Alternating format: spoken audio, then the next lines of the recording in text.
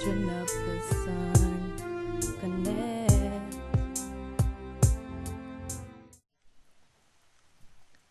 The thing that can be so mystifying to so many is how does divine spirit conscious thought and reasoning and action apply in everyday life? How does this consciousness of higher peace apply to those personal circumstances and encounters that one has to deal with right now, staring one right in the face? The I and I have stated for over 45, going into 50 years, that one must have enough nutritional intensity and whole life energy to fuel the brain with a greater level and degree of capacity to think, reason, and act.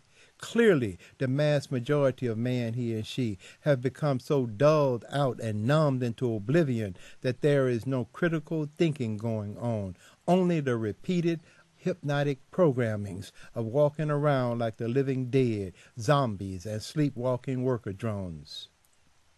The media is the mass programming tool that dominates and controls one's attitudes, values, behaviors, and beliefs, while allowing one to feel that one's self is independent, sovereign, and exercising free will. In the meantime, a hidden power is at work, sucking, sapping, and draining one's life energy, maneuvering one like a puppet on a string. For example, this much publicized Zimmerman trial that everyone is talking about is a clear and obvious setup perpetuated by the nature of opposition. Yes, the nature that opposes supreme love and the essence of life. What we see is a historic and deeply imprinted fear that lurks within the pale mental mindset, which targets the solarized male as a threat, a danger, and a foremost opponent to the white supremacy male and his supremacy ideology. We have a male identified as a white Hispanic, whose thought, reasoning, and actions have been exposed as a case study of the nature of opposition, where violence and death are the final outcome, for whatever reason. On the other side is the black teenage male who is now dead. The charge is second-degree murder.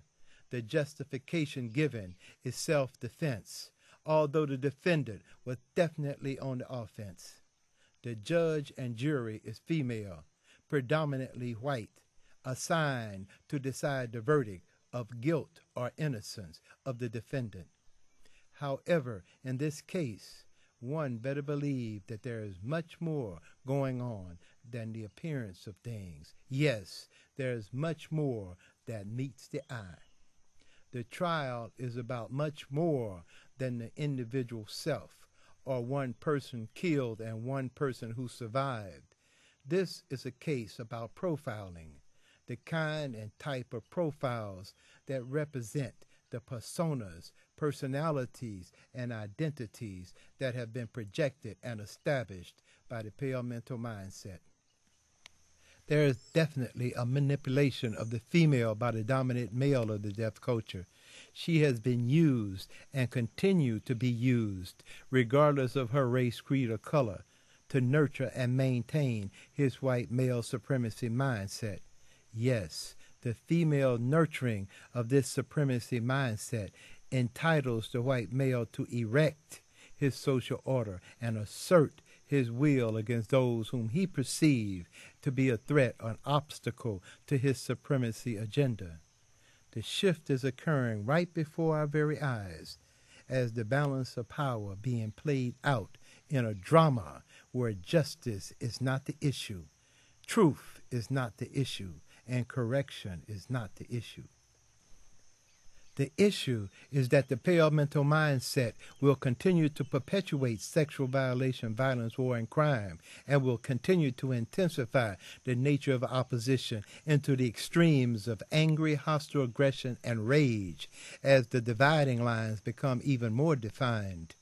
The divide and conquer game perpetuates the us against them vibration within this spiritual war, where the energy that opposes supreme love and the essence of life is gaining complete domination and control of the minds of the majority of man, he and she. What is this setup really about? And how can one become a part of the solution instead of being one more instigator of the problem?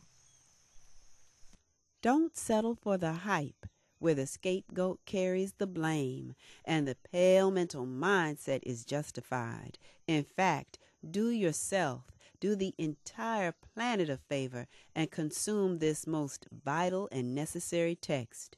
Act now while there is still time to implement whole life change.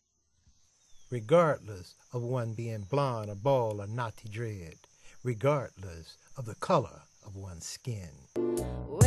Wake up, it's time to rise up. Resurrect the garden culture from which we come, no. Set the iron vibration, can bring we down. With supreme love around me, I tell you now.